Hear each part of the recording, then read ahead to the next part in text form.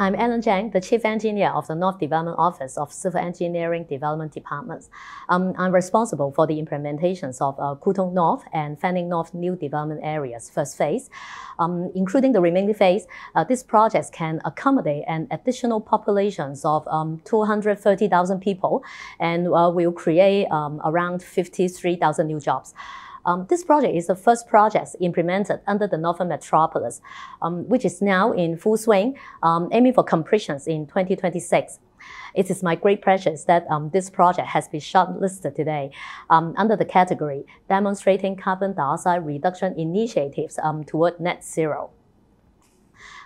This project forms a core part of the Hong Kong multi-pronged land supply strategies of the Northern Metropolis. It is located at the middle zone of the Northern Metropolis. It is as a strategic location adjacent to the railway link, the highways, and the existing boundary control points, combining with the rich natural and ecological resources within the area. It will be developed as a mixed development node with the combinations of land for natural and ecological conservations, as well as a mix of residential, commercial, and agricultural uses. The project teams has paid tremendous effort in ecological conservation and enhancement of construction practice to reduce the carbon footprint. The project has some major special initiatives that include the developments of a 37 hectares Long Valley Nature Park to balance the urban developments and conservations by increasing the ecological values of wetland and enhancing the biodiversity. Under this project, 8 hectares wetland area was created, and the number of birds recorded has increased by 40% compared with that before the project implementations. There was also a record of black-winged steeds nesting and breeding in the Long Valleys for the first time in 2021. And also in 2021 and 2023, the first discovery of long-thumb snipe and the second delivery of Lapland longspur in Hong Kong were recorded. The number of critically endangered yellow-breasted bunting recorded in recent years has also been increased by 3 times. The above records have proven the Long Valley project successful in natural conservations, which stands as a very good example for reference by future development projects in the Northern Metropolis.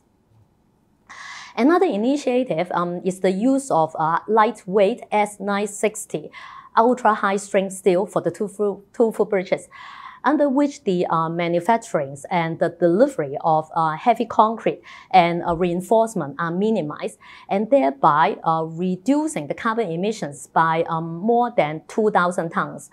It also reduced the risk of conflict with underground utilities by minimizing the number of columns and foundations of the footbridge.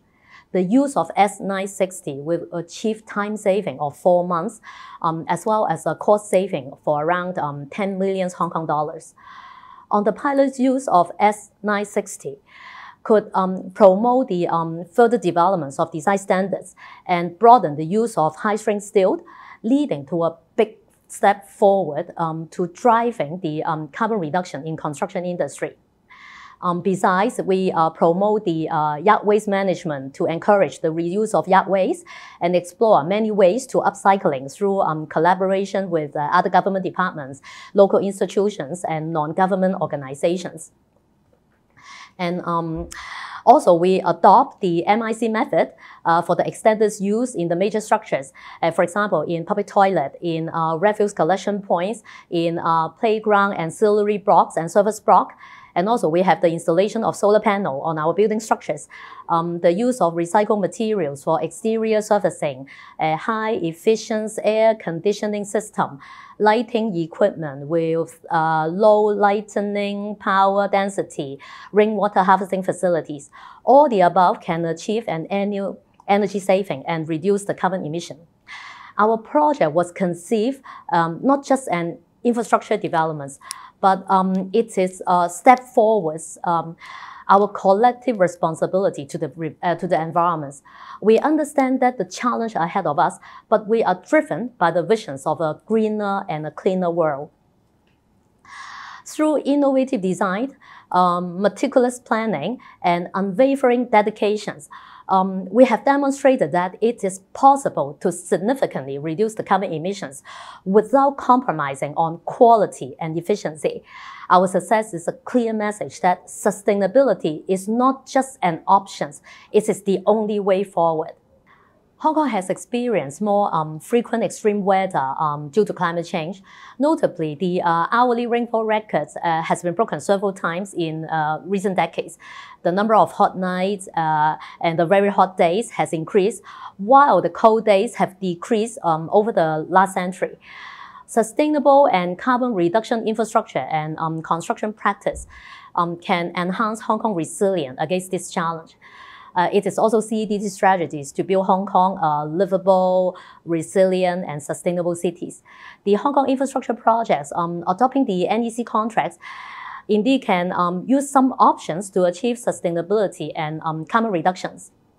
The construction industry can leverage the NEC4 contracts to address the carbon emissions and promote sustainability. The Development Bureau and the Works Bureau, including CEDD, adopting the NEC ECC Hong Kong editions, which has already included option X29 climate change clauses. And this optional clause actually allows the clients to include climate change requirements in the contract scope. The contractor must comply with these requirements, which can cover CO2 reductions in contractor design, use of low carbon materials, biodiversity obligations, and even on-site renewable power during the constructions. NEC contract can incentivize waste reduction and energy efficient construction methods and materials. By setting environmental performance key indicators, in option X20, key performance indicators, the contractors can be motivated to reduce the emissions. The use of low carbon construction material and resources to reduce construction waste actually require the mutual trust and cooperation of the contracting parties, including the client, consultant, and contractor. Our S960 high-strength steel footbridge can achieve both time and cost saving, as well as reducing carbon emissions. It's a very good example. To conclude, sustainability and carbon reductions are vital for Hong Kong's resilient environmental well-being and long-term development. It is glad to see that the NEC Martin Barnes Awards highlight the achievements in sustainability to drive positive change and inspire others. As we celebrate these momentous occasions, let us remember that this is not just the beginning, and there is much more to be done. And each of us has a role to play in achieving carbon neutrality by 2050.